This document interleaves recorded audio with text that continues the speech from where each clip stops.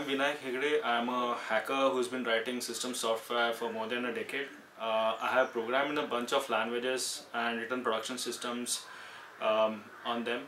Examples include a distributed system that runs over 100 across 100 plus data centers across the world. I was an architect for big data system which is now running across multiple data centers across the world.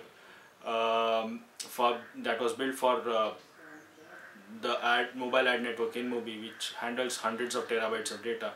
Well, that's about me. Now on to speaking. I'm going to speak about hands-on workshop that I'm doing. So I'm going to talk and code in R.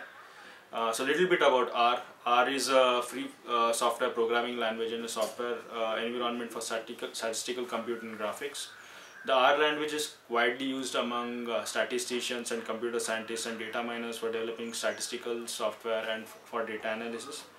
R is a multi-paradigm language where you can do procedural programming like C or object-oriented programming like Java. It also has some functional features where you can do automatic looping and iteration over data structures, very similar to functional languages. And it's getting to become popular. Polls and surveys of data miners show that R's popularity has increased substantially in the last few years. R has been used to create really good graphics by the New York Times, the Washington Post, and other leading newspapers. Not just that, it's also used in a variety of disciplines such as meteorology, particle physics, epidemiology, biostatistics, and pretty much everything in between. It is also used in financial analysis and other social sciences that rely on data to make their case. Now a little bit about the workshop. So we are going to use RStudio to explore different public data sets and build a web app in R. We'll start with data structures in R and how the basic iteration and looping works. R can read from a variety of data sources such as Excel files, databases, the Hadoop file system, HDFS, CSV files, XML files, and also from HTML tables on the web. So we'll start reading data from these sources, transforming and analyzing them using the different packages that are there.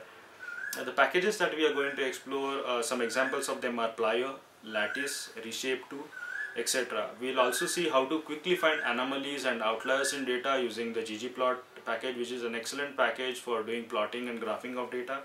We'll also be building a small web app using the Shiny package, and at the end of the workshop we'll also see how to integrate R with other languages such as C++ and other systems such as Hadoop. So that's what we're going to do in the workshop. At the end of the workshop you'll have a good feel for R, and will be able to start exploring data and navigate the R ecosystem by yourself. Thank you, and see you at the workshop.